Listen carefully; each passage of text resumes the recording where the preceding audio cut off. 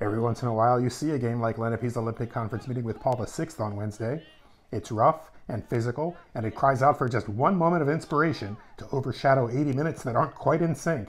You know, this is a team that we felt like we could have controlled a little bit more of play, and we didn't. You know, credit to them. They came out and they kept us out.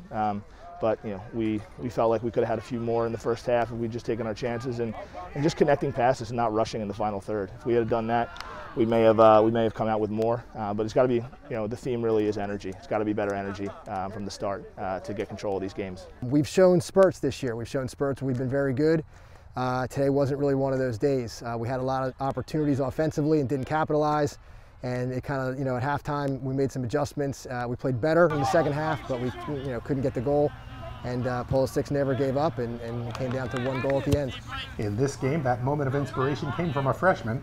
The Eagles' Landon Sentak waited until the 79th minute to provide it. The goal was late in the game. We got a corner, 1 or 2 minutes left. You know, I wanted it. I saw the opportunity and I took it, curved it in. I've been playing club my whole life at SJB Rush, and I've been working the technique the past few years.